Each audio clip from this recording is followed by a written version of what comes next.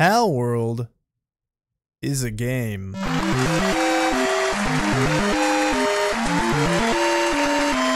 If you clicked on this video, then you definitely already know what Palworld is and what the controversy surrounding it is. You definitely didn't click on it to see me, because you don't know who I am. I don't have more than 10 subscribers, so if I get more than 10 views, then something's wrong with that math. Recently, the horde of Twitter mongers have taken to the keyboard to White Knight for a multi-billion-dollar company and assert that the developers of Palworld have stolen their creature designs from Gamefreak and Pokemon, and thus they deserve to be sued into oblivion. I feel like a lot of people have been playing Palworld specifically because of these Twitter mongers, myself included, because I wanted to see what all the fuss was about.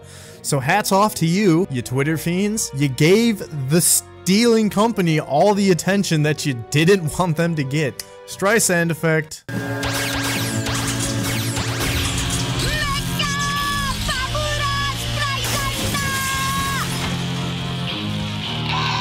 The main points of contention surrounding Palworld and the people that are attacking it are that they stole Pokemon designs and did the bare minimum to tweak their appearance. The designs in the game range from different yet familiar to downright copies of existing Pokemon. Because of this, people are saying that Pocketpair, the developers of Palworld, deserve to be sued by Gamefreak for stealing from Nintendo. And while I'm not necessarily disagreeing that the designs are eerily similar,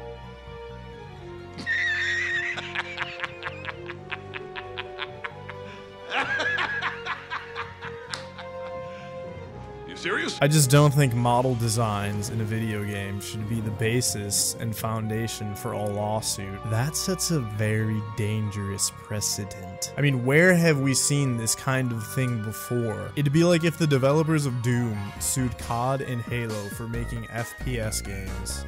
What? You said they're shooting people from the first person perspective? Quick, get my lawyer! Hold it!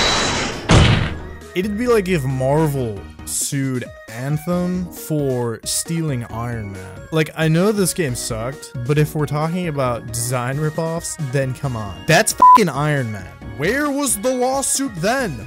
Where were the White Knights for Marvel? Where were they when EA stole Iron Man and turned it into an open world co-op shooter? It'd be like if the developers of Civilization sued Humankind for making an empire building game. The objectives of the games are the same. You're effectively playing the same game. They're both 4X's. They both involve exploring the map, exploiting resources, expanding your borders, and exterminating your enemies. In fact, one of the only real major differences between Humankind and Civilization is the design. So is the gameplay stolen between those two games? Does 2K just own the rights to make an empire expanding and building game? I mean, honestly, some of these people are basically saying that Nintendo owns the rights to a chicken, or a fox, or a goat, or a sheep.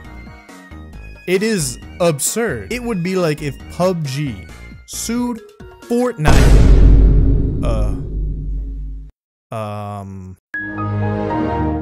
Well, speaking of PUBG versus Fortnite, that lawsuit ended in a failure for PUBG. PUBG tried to sue Fortnite for making the same game and lost. What would happen if Gamefreak did win this hypothetical legal battle against Palworld anyway? Will they just corner the market on monster catching games because of it? Will there be any monster catching games on console in the future? Or will potential developers just be too unwilling to create their own monster designs for fear of them possibly looking somewhat like Pokemon's already existing designs? The total number of Pokemon that have been made thus far has already exceeded 1,000.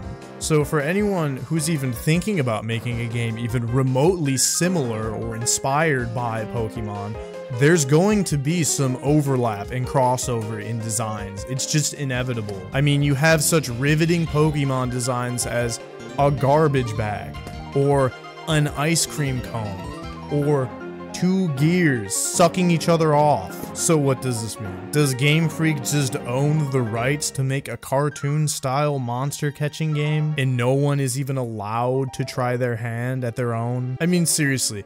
Consider trying to make your own game based off of or inspired by Pokemon. What would it look like? What would the objectives be? What kind of designs would you make? Where would you get your inspiration from? Would you get it from a cat?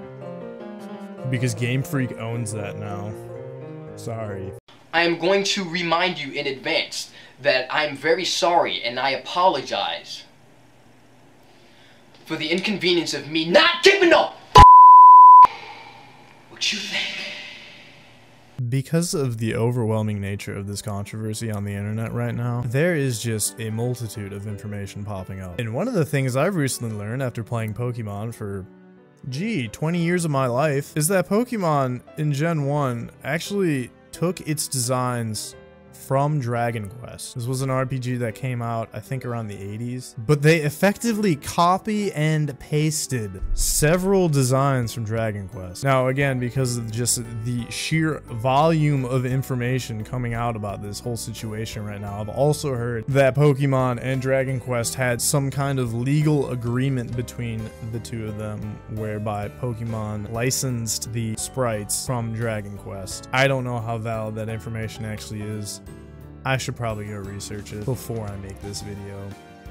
But here I am. Legal agreement or not, one just has to appreciate the pure hypocrisy that comes from watching somebody defend a game that they thought is a victim of intellectual property thievery without even realizing that the game that they're defending actually took the intellectual property of another game. I mean, it's just a pure double standard. Do you think every game should have completely original designs, or is inspiration allowed?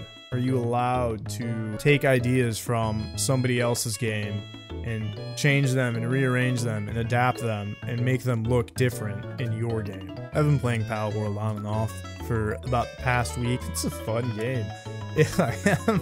Like I said, I've been playing Pokemon for, most of my life. It was definitely one of my favorite games growing up as a kid, and in all the time I've played it, it's been basically the same game over and over again.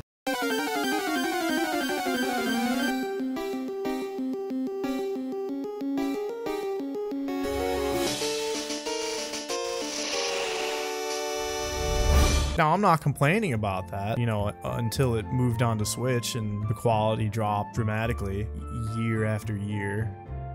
Got worse and worse each year. But the most fun I've had playing Pokemon in years has been in Pokemon Legends Arceus. It was just the freshest take that they had in, again, 20 years. And I was there for it, and I had a blast, and I thought it was amazing. There were little things that they could have tweaked and improved upon, being a multi-billion-dollar company, the most profitable franchise in human history. But yeah, I mean, the most fun I've had playing Pokemon in years has been playing Pokemon Legends Arceus. And that game was a blast, and I had a blast playing it because it was fresh and exciting to play a different style of Pokemon game, but it was also familiar enough that I wasn't put off by a completely different experience to what Pokemon actually was. And Palworld reminds me a lot of that. I mean, it's the same kind of open world aspect, same kind of thing where the pals, I'm not gonna call them pals, I'm just gonna call them Pokemon. They're Pokemon. No one's gonna call them pals.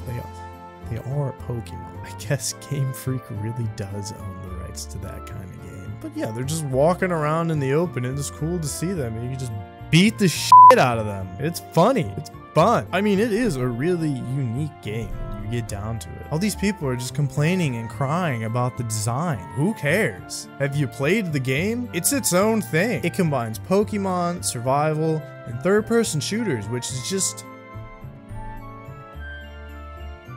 How come no one's white knighting for Ark? In survival aspects, it's the same game as Ark. I haven't played Ark that much. Maybe I'm wrong, but I played a little. In the technology screen, that looked like it was copy and pasted. Am I wrong? Am I wrong about that? I genuinely I'm pretty sure I'm right about that. There are sound cues that I've heard in Breath of the Wild in Palworld. I have not heard a peep from anyone defending Breath of the Wild or The Legend of Zelda. Why is everyone white knighting for the multi-billion-dollar company? They will be fine, people. But I mean, it's a really fun game. They've got mini bosses and they've got, you know, larger bosses, and they've got this region lock effect too, where it's like if you're too low a level, you're not gonna go into this other region. I mean, you can, but you might get your ass handed to you. It is really its own game. It's not Pokemon, except in the way that it looks. So all the people that are harassing this company for taking inspiration off of Pokemon, they don't even understand that the company made this gameplay experience that is completely unique. I mean, sure, the survival aspects are very similar to Ark, but where in Ark can you start a work camp and take all the creatures that you've captured, make them work for you, and make them make things for you, and put them on a factory line? Don't remember that in Ark. Don't remember seeing that in Pokemon either. This is a prime example of people literally just judging a book by its cover. They look at it and they lose their minds. But when I say that one little part of the game looks like Pokemon, Well, then everyone loses their minds. I mean, it's ridiculous. This game is its own thing. It has its own objectives that aren't in Pokemon. It has its own features that aren't in Pokemon. It has its own reasons to play that aren't in Pokemon. It's not Pokemon. It's not. It looks a little bit like it, but it's not. The next time you see a book on a shelf, don't just look at the cover. Try opening it. Maybe read the first page.